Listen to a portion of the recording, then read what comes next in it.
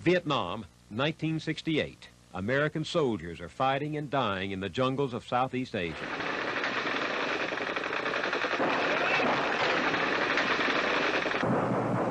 But the Vietnam War didn't start this way.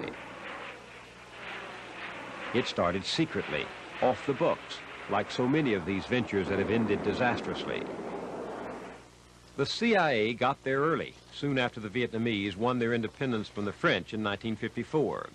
Eisenhower warned that the nations of Southeast Asia would fall like dominoes if the communists led by Ho Chi Minh took over all Vietnam. To hold the line, we installed in Saigon a puppet regime under Ngo Dinh Diem. American-trained commandos were used to sabotage bus and rail lines and contaminate North Vietnam's oil supplies. Vice President Nixon brought moral support to Diem, but the situation kept getting worse. President Kennedy sent the Green Berets to Vietnam and turned to full-scale counterinsurgency. He had once said Vietnam was the ultimate test of our will to stem the tide of world communism. By the time of his death, there were 15,000 Americans there. They were called advisors.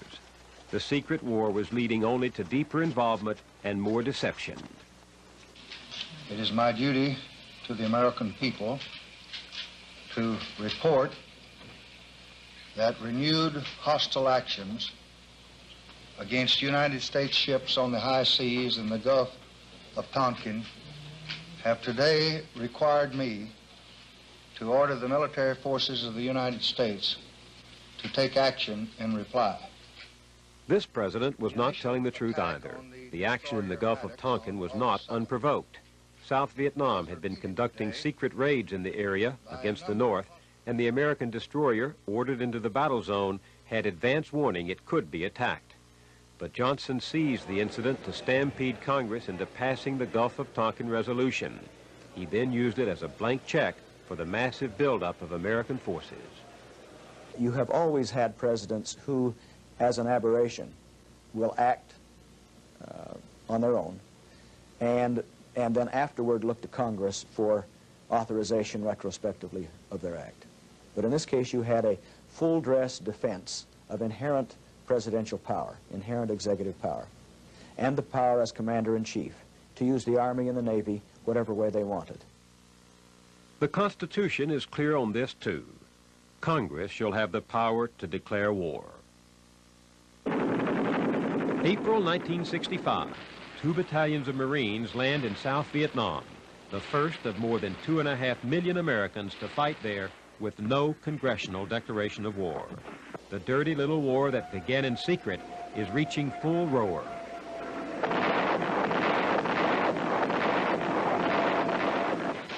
Free fire zones, defoliation, the massacre at My Lai, napalm, and the CIA's Operation Phoenix to round up, torture, and kill suspected Viet Cong. We were murdering these people, incinerating them. Ralph McGehee was there for the CIA and helped set up South Vietnam's secret police. My efforts had resulted in the deaths of many people. And I just, for me, it was a period when I guess I consider myself nearly insane. I just couldn't reconcile what I had been and what I was at the time becoming.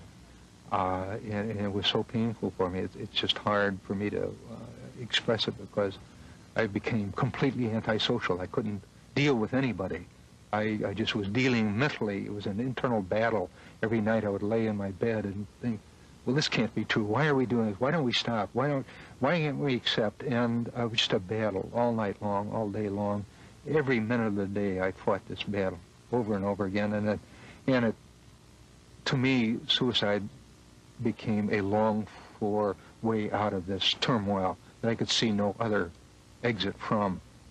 And finally, when I got over that, I wanted to jump off the agency's hotel, the Duke Hotel out there, and kill myself and hang a banner, the CIA or the CIA lies or something like that, just to try to bring home, to have my death serve some purpose to make the American people realize that the truth they were being lied to.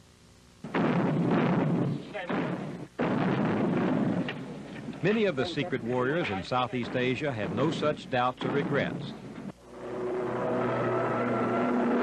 Some of the team that later joined the Iran-Contra enterprise helped to run the secret war in Laos. Coming in from an altitude of about 2,000 feet.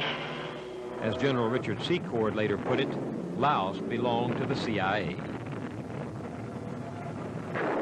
American planes blasted the communists in the jungle. And on the ground, we had our own secret army, the Hmong tribesmen.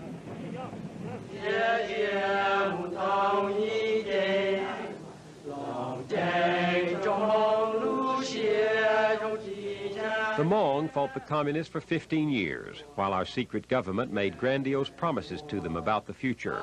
But we abandoned them to the communist path at Lao in 1975. 1/3 of the mountain people died. Religious groups helped survivors to escape and brought some of them to Wausau, Wisconsin. I wouldn't be here if my father and my brothers were involved, during this secret war. I am here because I have no choice of being here. I would be, like I say, an example here right now, 27 years after, of a CIA, goof up, because they weren't willing to carry through their, goals. They think that it was so simple that people are just like the pawn of a game, like a chess game, that you can move them around anywhere you want. But you have to understand that human life is very different from, playing with human life is different from playing a game. Because a game, once you lose, there's nothing at stake. But when you lose a person's life or devastate a whole country as they did to my country, then it's very important, Please. During the hearings this summer, Oliver North repeated something we've heard often in the last 40 years from presidents and the president's men. I want you to know lying does not come easy to me. I want you to know that it doesn't come easy to anybody. But I think we all had to weigh in the balance the difference between lives and lies. But these memories suggest a different equation. The lives lost because we lied to ourselves and to others. Someone always pays for decisions made secretly in Washington. Looking at such pictures brings to mind the words of an old ally, a Vietnamese official who survived the fall of Saigon and escaped to America. Life and death issues for us, he says, were merely bargaining chips in the American pursuit of global policy. There are 58,000 names on this wall. 58,000 men died in Vietnam. Their deaths, and all the deaths in Southeast Asia, the names not on this wall, raise painful questions about our secret government and our role in the world. Were we certain what we asked people to die for? The men who wrote our Constitution tried to make it hard to go to war. Human life was at stake, they knew, and the character of our republic. War should be soberly decided, publicly debated, and mutually determined by the people's representatives.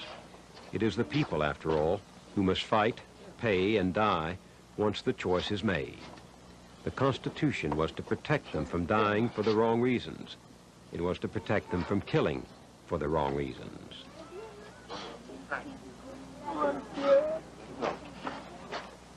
I don't know. The public still don't want to understand what the hell really happened. But maybe one day they will. As far as Central America, I see the same damn thing happening there in Central America that happened in Vietnam. Well, I think the country has learned very graphically that we better be really assured that if we're going to send our young men and women off to die like this, that it better really be in the interest of every citizen of this United States to sacrifice somebody like that so that we don't have more blood on this wall or other walls. And I think that we ask a lot of questions now that we didn't used to ask. We want to know why.